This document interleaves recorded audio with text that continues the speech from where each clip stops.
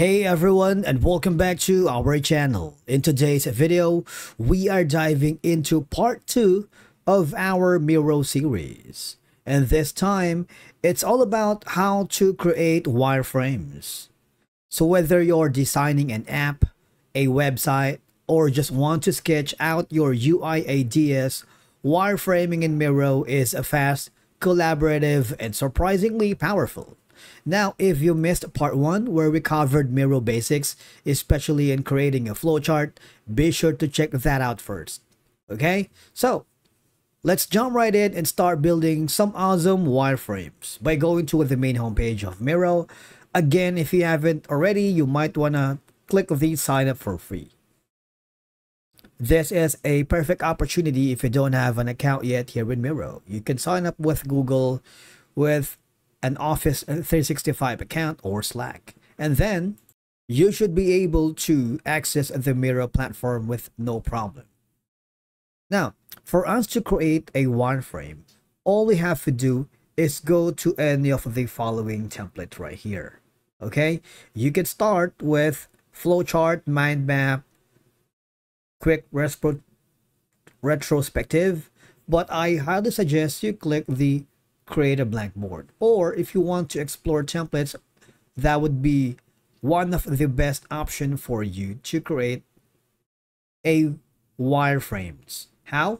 As you can see, if you type in right here wireframes, what will happen is you will be given 28 templates for you to use as a wireframe. Okay, so you don't have to create from scratch. You have low fidelity wireframes, mobile app wireframe template, but my suggestion is to click the app wireframe. I want you to click the preview button so you would have an idea what is an app wireframe is. Alright, so it allows you to display the interface elements of your mobile app. Product teams can use it to outline the structure and functionality of the app, illustrating the user flow and interaction between components. Now, if you're sure about this, I want you to click the blue button to use the template. You would be forwarded here. Now, since we have reached the limit of 3 editable boards, you need to upgrade to the Create Unlimited editable boards. Now, one of the workarounds for us to be able to create a wireframe without upgrading to a subscription plan, I want you to go to the boards right here. Since I have created a previous video about creating a flowchart using Miro, I'm gonna delete all these so to give room to our wireframe. Okay, but I highly suggest if you don't want this hassle, you might want to go for the upgrade plan. Okay, so that's one of the easiest way. With that in mind, we're gonna create again the explore templates, and remember earlier we type in wireframes, we went to the app wireframe and click the use template. You will be forwarded to the template or app builder itself. All right, so the template is loading, and at this point it's very important to know that if you are having problems accessing the Miro, you might want to use a VPN. Right now, you see that there are like primary buttons on this side of things.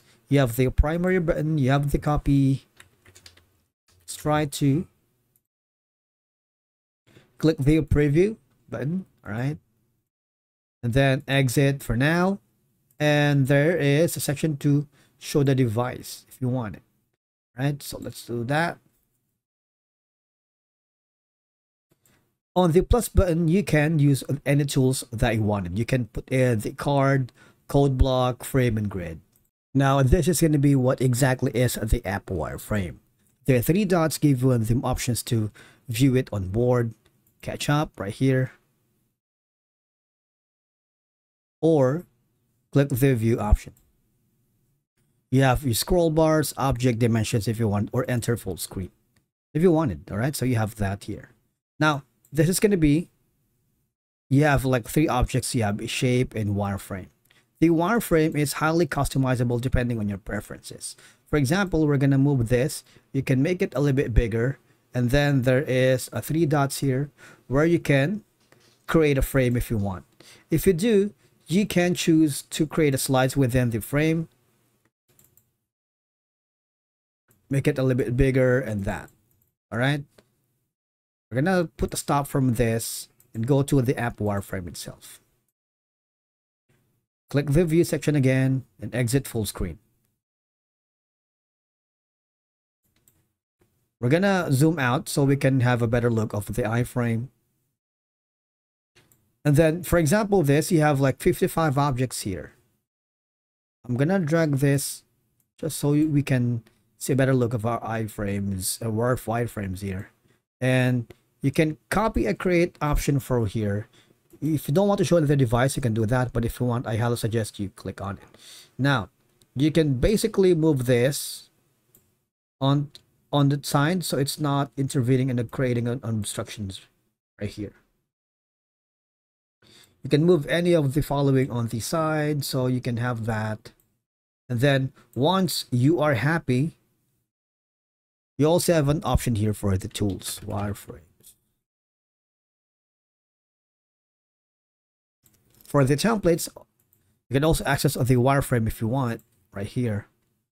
There are multiple options, all right? You click on this. If you want to reuse it again for the template, you can do that. Okay, so there's no limits on using the app wireframe. Now again, at this point, the loading times may vary depending on your connection. And then once you have loaded the app wireframe for Miro, I want you to go to the present frames. Okay, so this is entirely your worksheet. I must say, you have the option for the tools right here. Sticky note. You can put in a sticky note here. Maybe this around here. And then click the stop button if you want to stop the presentation. Now, if you're happy with the app wireframe that you have created, I want you to click the share button. You can enter the details of your team members or even your clients using Slack, Google, or Microsoft, depending on your preferences. You also have an option to give them access as a viewer, commenter, editor, and no access. Now, the next option that I am going to show you is when you go back to the sign up section. For example, if you want to sign up with your Google account, during the account creation, okay, if you don't want to use any of the